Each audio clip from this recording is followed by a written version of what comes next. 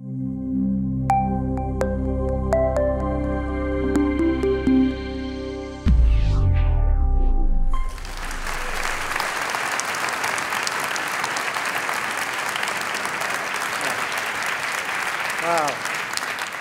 hello. Well, I'm going to be talking about the work of about 1,000 people who sit on the shoulders of a lot of other people. And so don't think of me as the sole proprietor of this thing. Let me start by showing you the man who started it all. That gentleman is Isaac Newton. And many of you know about him because of the equation he has down the bottom there. I'm not asking that you solve that equation.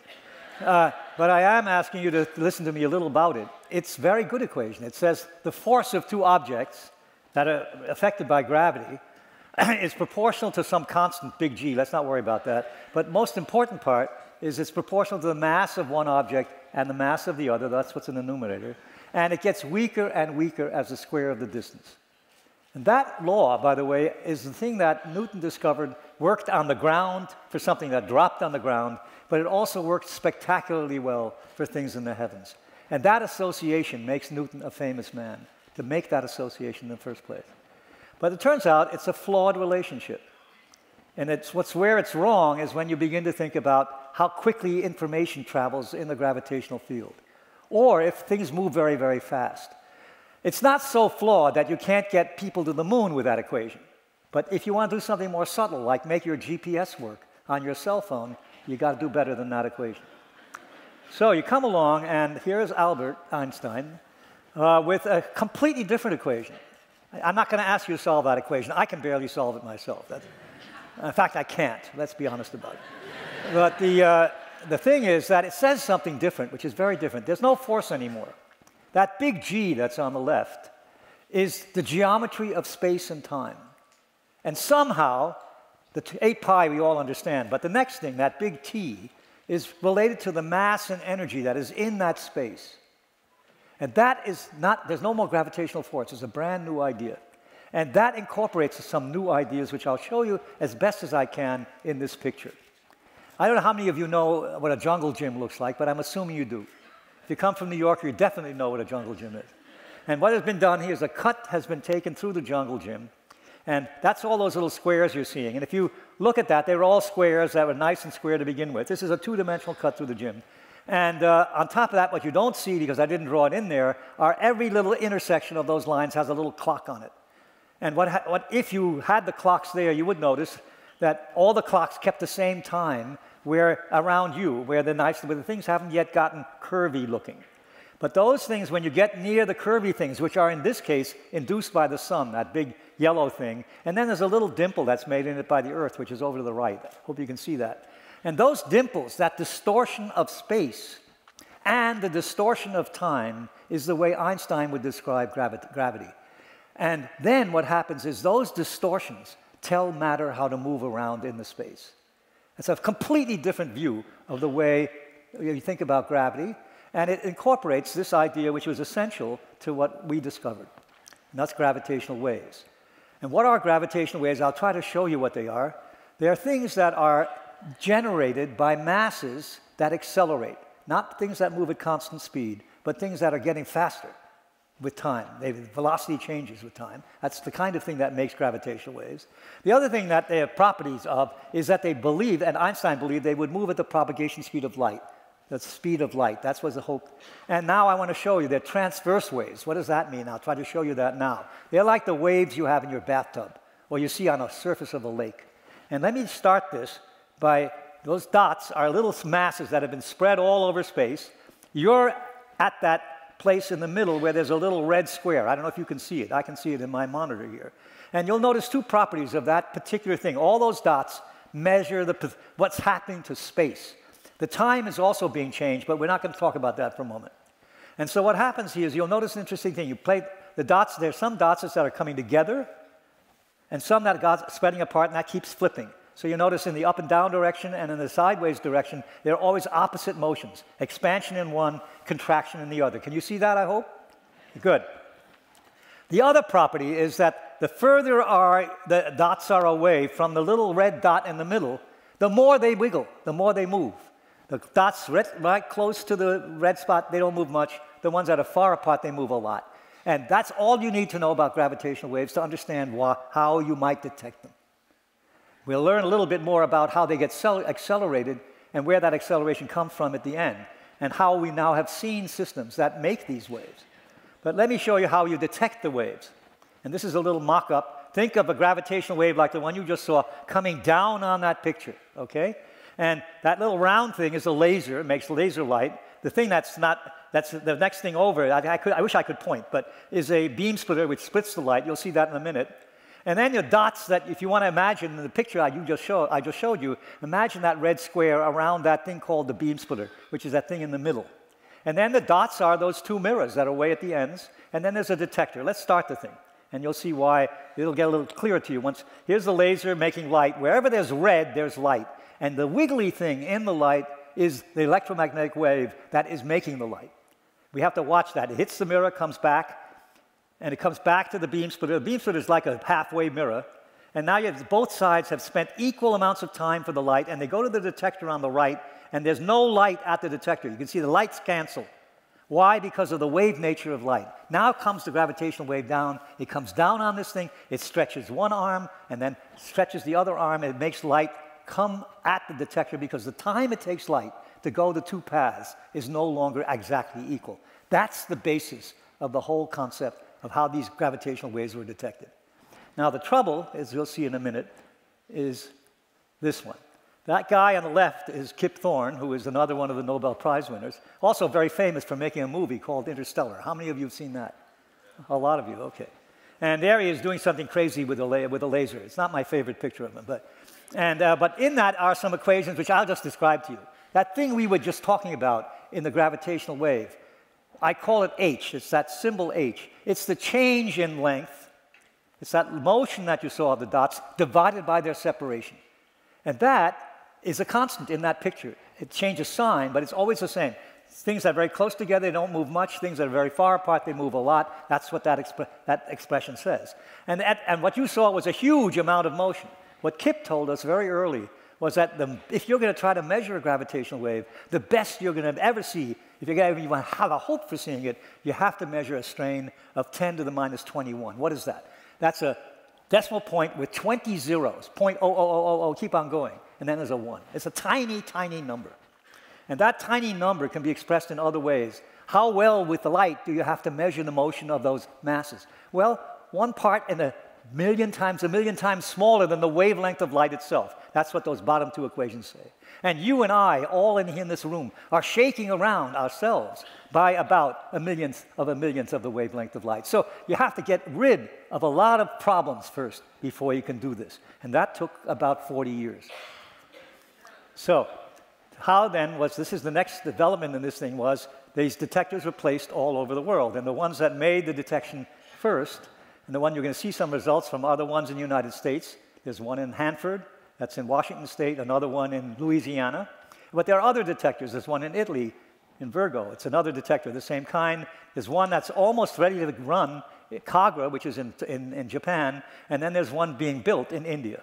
And that's a whole network, and you'll see in a minute why it's important to have a network. Now, a quick look of what things look like. This is LIGO looking down. You're looking down on LIGO in Louisiana here. And, oh no, I shouldn't have done that. Oh, yes, I should have. Okay, it's now going to run. Okay, good. That was LIGO in Louisiana. That's LIGO in Washington State. This is a big concrete cover over the vacuum system in both Louisiana and in Hanford. Here's what the vacuum system is. There's a very good vacuum in there. The laser beams go back and forth in that. Here's a table which people work on to make the apparatus work. It looks just like a lab here at MIT or at Harvard or Tufts, wherever. And here's a control room and people learning how to run the thing. And so that's your tour of LIGO. And now here is the thing that we discovered. This is a little tricky. You'll have to just follow me a little bit. The horizontal axis is time, and the vertical axis is the strain that was measured by these instruments. And you'll see two different curves in there. A blue one, which was the one that was measured in Louisiana, and a yellow one that was measured at Hanford. And they had to be slid a little bit so they would match each other by about 7 milliseconds, 7 thousandths of a second. But you can see something. It's junk on the left, and junk all the way on the right. That's just noise. But something in the middle is building up and building up and building up.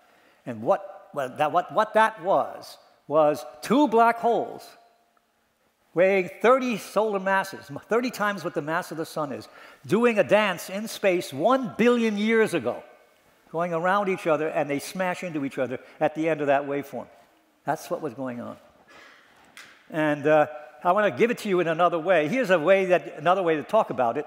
This is the time on the bottom axis again. And now, instead of the horizontal axis being the strain, it's the sound you might hear, the frequency of the sound. So 256, most of you probably know, 256 hertz is the middle C on a piano. And you can see the waveform on the right is the brighter the thing is, the more sound there is at that frequency. But you can see a little chirp at the end there. And now I'll try to play it for you. Let's see what happens. Doesn't sound like much. Bloop. That's all, right? Let's try again with a change in the wave. Well, now, we tricked it up a little bit. That was so that you could hear it better. But that's a chirp. And that is, as these things get closer and closer, they go faster and faster, and they smash into each other. OK, so now, we've discovered many more than one, and now all the different black hole pairs we've now discovered, about 10 of them. They're not all in that picture. But that instrument and people in Europe have also, with us, measured many black hole pairs. So they're now become common part of our astronomical heritage. And now, here's something which is pretty new and also interesting in its own right. What it is now that you know a little about this, look at the bottom picture, the blue picture at the bottom.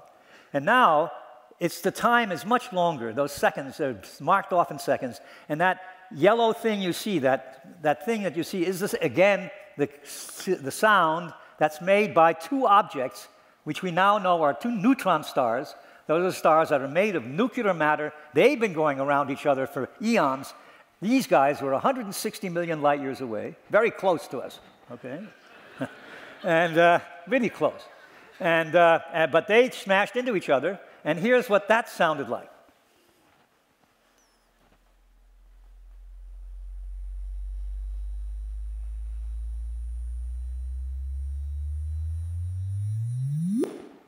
Okay? That's a chirp, a real nice chirp. By the way, that's a fake. That's not the real sound. It would have more noise in it like the other one did. That's a made-up chirp. But the other part of that picture is sort of interesting. The upper parts, if you see a line that goes vertically in it, you'll see that there's a very top picture is a picture of a gamma-ray telescope in space that picked up this thing also. And this was very exciting for all of us. Not only did the gravitational waves detector see it, that's the blue thing in the bottom, but people with a gamma-ray telescope saw it, and they saw it about 1.7 seconds later. Now, that 1.7 seconds is interesting in its own, but at 140 million years away, it hardly matters. It says to you right away that light and gravitational waves travel at the same speed to a part in 10 to the 15. You might as well say they travel at the velocity of light. And that fact that an electromagnetic device, a device that sees electromagnetic waves, actually also saw the gravitational waves, was very important. And it did the following. Here's a picture of the sky. Those banana-like looking things are places in the sky where we thought maybe the source is. We don't know very well. Our instruments don't do that. The gamma-ray telescope found that big blue blob. And then on the right, once people were told about this, with telescopes, they were able to find the following. Look on the right. And you will see on the picture that was taken 20 days before the event, and there's some stars in it and a galaxy, and then you'll see two little straight lines up at about 11 o'clock. And now you look about 10 hours after, and lo and behold, there's a new bright spot there. And that was the first identification, optical identification, which then changed the character of science. Because now we know what it is. We know that it is, for example, in that picture you see that there are two neutron stars coming together, the blue things. They make a new black hole. They send off gamma rays, and they make a hell of a cloud of nuclear matter all over space.